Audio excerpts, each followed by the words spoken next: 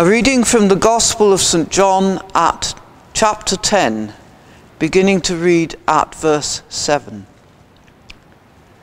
Then said Jesus unto them again, Verily, verily, I say unto you, I am the door of the sheep.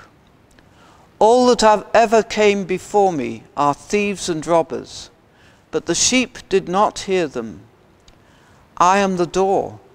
By me, if any man enter in, he shall be saved, and shall be in and out, and find pasture. The thief cometh not, but to steal, and to kill, and to destroy. I am come, that you might have life, and that they might have it more abundantly. I am the good shepherd. The good shepherd giveth his life for the sheep. But he that is an hireling, and not the shepherd, whose own the sheep are not, seeth the wolf coming, and leaveth the sheep, and fleeth, and the wolf catcheth them, and scattereth the sheep. The hireling flees, but he is an hireling, and careth not for the sheep.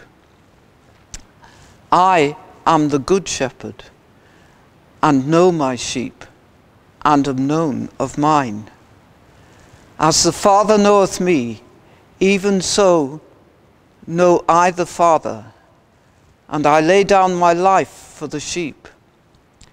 And other sheep I have, which are not of this fold. Them also I must bring, and they shall hear my voice, and there shall be one fold, and one shepherd. Therefore doth my Father love me, because I lay down my life, that I might take it again. No man taketh it from me, but I lay it down of myself.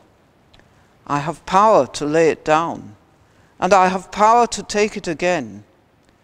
This commandment have I received of my Father. Let us pray. Lord Jesus Christ, in a world in which trust seems to be something that so many people do not understand, help us to put our trust in you, that we may be kept in safety and surrounded with love. Amen.